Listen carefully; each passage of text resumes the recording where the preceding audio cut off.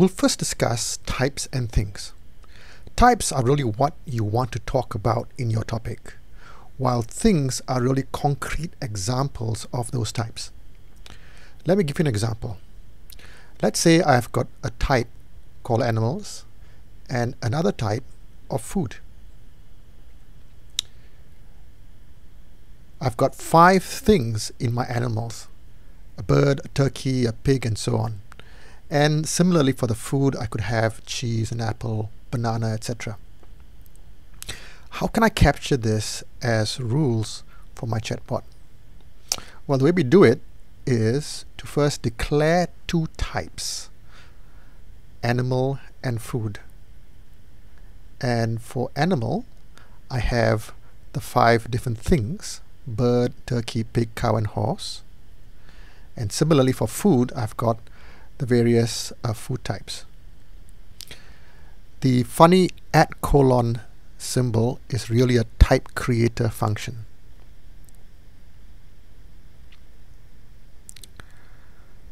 I want to move on next to templates, and really templates are the fundamental part of your chatbot. It is really how your chatbot understands and responds to the user, and templates are really where types and things make sense. So let's begin with a simple example. Let's say your user asks your chatbot, "Do you like oil?" Well, in the absence of any templates, your bot will say, "I don't know." Let's say your bot has one simple template. And this template has got 3 rule matches, and those are represented by the Qs, and a response, which is your A, or your answer. So if the user has like apple or like oil or like metal anywhere in a sentence, that means that that template matches. And when the match is made, the A response is fed back to the user. So in this case, we see clearly like oil does match one of the rules in the template, and so your chatbot responds with "Yes, I do," which is the answer. What we do is we declare a type called likes, and the likes has 3 things: apple, oil, and metal, and these really are what the chatbot likes. And we transform the template to just have one rule, and this rule uses the type to make the match. So in this case, the $likes is a like. It will match apple, oil, or metal. So in this case, it matches like oil, and so there's a match, and your chatbot says, "Yes, I do." The way to read these template rules is that the $likes takes on one of the things it represents. So because likes is either apple, oil, or metal, $like will match for any one of those things. This combination of Q and A and the _ at the end, you must end all your templates with a $. These 3 constitute a template. A template can consist of more than one Q and more than one A, which we'll see in later sessions. But for now, simple templates consist of 1 or more Qs and a single A section. But they all must end with a $. Okay, so let's say we have this template, and let's say the user asks now, "Do you like apples?" Well, apples with the plural doesn't appear as any one of our likes, so really there is no match, and therefore the chatbot says, "I don't know." To fix this, we need to use an OR in our likes. So what we do is we just append the OR, and also amend the likes with a plus symbol with the S. So it would mean that if you have apple for a like, apples would also match, oils would match, and metals would match. This one Q would match both singular and plural forms. So let's try it again. Let's say the user asks, do you like oil? Well, the answer is yes, I do, because that's a singular form with a like, and that works. You like metals? Well, that's plural with a like, and yes, that would match too. But if the user asks, are you crazy about apples? Well, that wouldn't match because the word preceding apples is not like, it's about. So what we need to do now is to change how we match the literal like. We want to make that a type as well. So let's call that type love.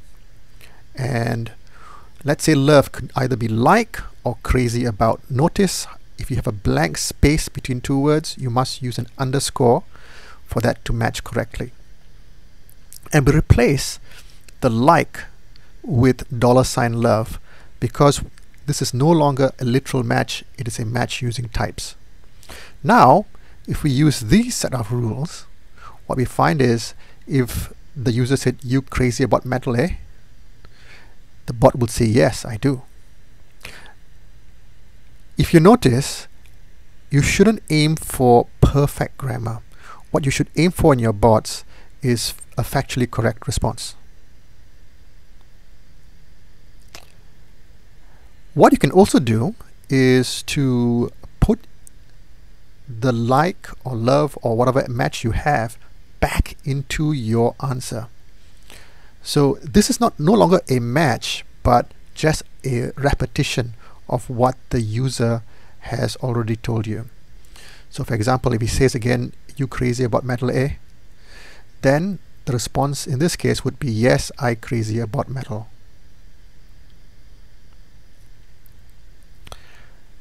Don't make this too complicated. Always keep it simple, because simple rules are easy to correct and debug. Complicated rules are hard to correct. I'll give you one last tip, and that is sometimes you want to give different answers at random. So what you do is you just separate out your answers using a semicolon, and remember to put spaces between them, like how I've shown here in the slide.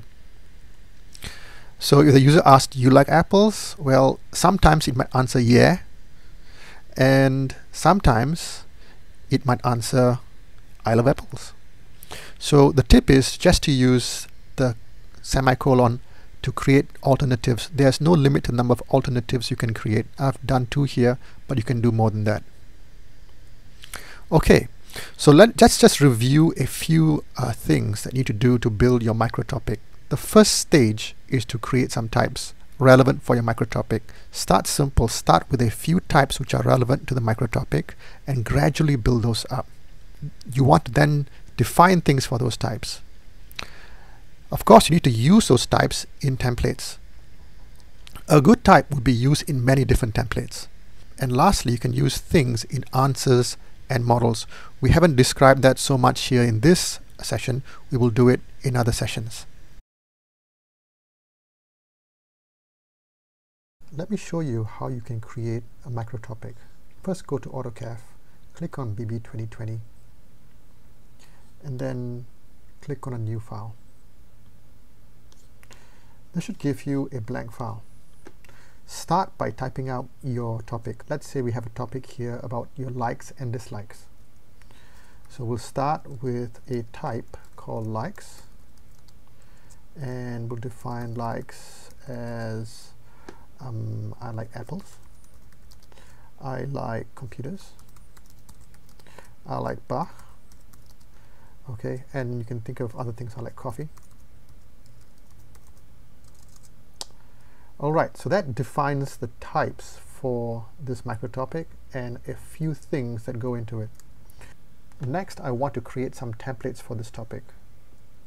So I'll start with a simple one, and I'll start with a simple topic which addresses do you like coffee, do you like apples, etc. Now, I made a mistake here. I shouldn't have used apples, I should have used the singular. And you know now that I can use or. I want to match also, and I want to also have like at the start of this. So then this rule would match do you like apple or do you like apples, would match do you like computer or computers. Now it also would match do you like box, which doesn't make sense, but it's okay. We want to put in the response, yes I do, or you could say I love. Okay, simple response. And you need to end this off with the double dash, not underscore, it's a dash. Alright, so this is a simple micro topic. Let's just save this. Now when you try to save it, don't save it in the main folder, go to topics and save it there. So I'm going to call it likes. Say OK. Alright, it will say likes saved, and if I click on the file explorer again, I can see likes here. Alright, now I want to test this micro topic. So what I do is I go back to main. In fact, you should keep main open all the time. And I want to comment out the bad language, or I can just leave it on. Remember what I said, that chatbots are a collection of microtopics, and the bad language microtopic is actually quite a useful one because it prevents abuse to your bot. And just copy that line and paste that, and we're going to change bad language to likes. You should always have bad language as the first microtopic because that will capture all your bad language to start with. If you had done this in the reverse order, then what that would mean is that likes would then start to process bad language before bad language had a chance to deal with it. So that's not good. So we want to have it this way instead. Okay, and then you want to run some tests here, like do you like bananas, right? Let's try one which is obviously in the micro topic, which is do you like coffee? Do you like coffee? Okay, so I've got one there. Spaces are very important here, so don't do stuff like that, or you know, put this too close together like that. It won't work. Okay. All right, let's try another one here, another test question. So it's important for you to have test questions so that you can see how your bot responds before you launch it, and make sure that everything's okay. Do you like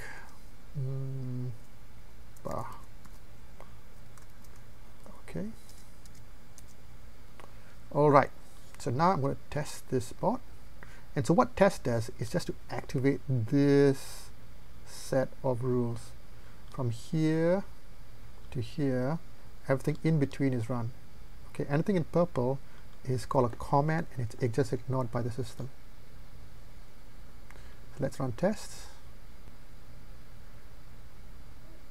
Okay, now if you see at the last line, it says I love coffee, I love bar, but there's no they're on the same line. That's because I missed out the CR here, which is to put in a new line. Again, you need to put a space between everything, right?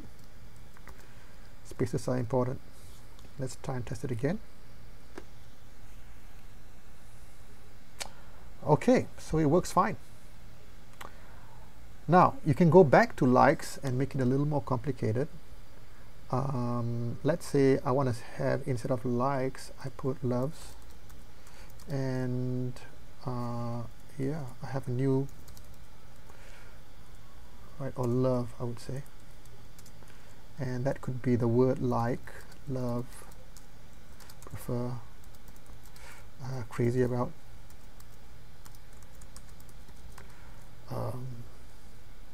dig. Okay, for those of you who are older.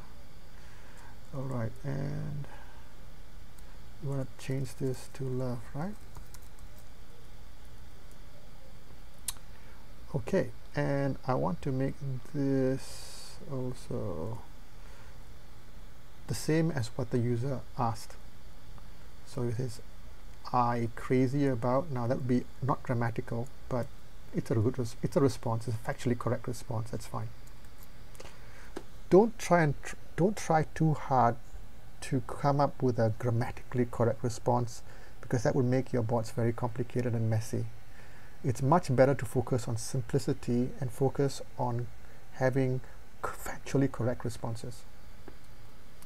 Okay, so let's go back to main again and click on test. Now, a lot of so-called bugs are because people click on, they go to likes and they try this.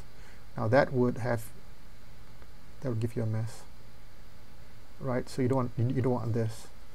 Don't use this button. It's meant for other things. Let's go back to main and just click on test first. Okay, it sort of works. And I didn't try. I should have put in new. I should put in new questions. Let's try love. And okay. So now, once you're happy with this, the next step is to publish. Now, I don't want to publish it under the name bot. I want to change the name. I can call it likes. Okay. And once I'm happy with that, you save that. And the first line, instead of hello, how are you, I could say guess my likes and loves. You must put a space between in it and your first word. Spaces are important. This will cause a problem. Okay, and if you want to change the background, you can just go to the internet and just look for some nice background. Let's say, I don't know, you could choose a picture of Bach. Okay, go to the images. Okay, I've got one here on Wikipedia. Okay, make sure it's copyright free. So this one I think is okay.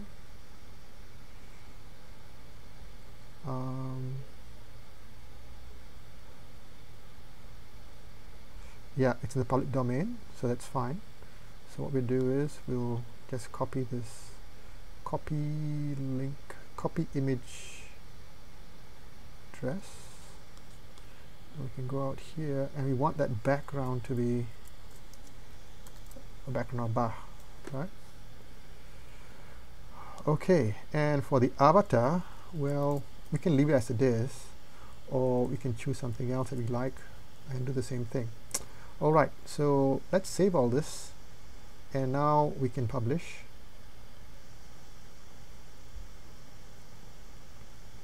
All right, that's great. So now you know that your bot now is no longer called bot, it's called likes, right? So we have to change the URL. So let's click on app.smojo.adore, and it's likes.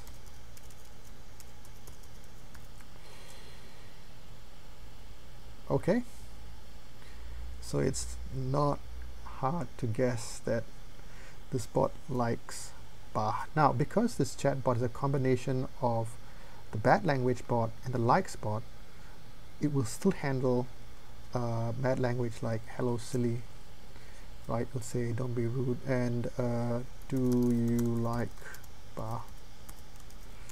And yes, it says I like Bach, right? Okay, that's it. This is the end for session 2. I want you to read your lab instructions now for this session and complete the exercises.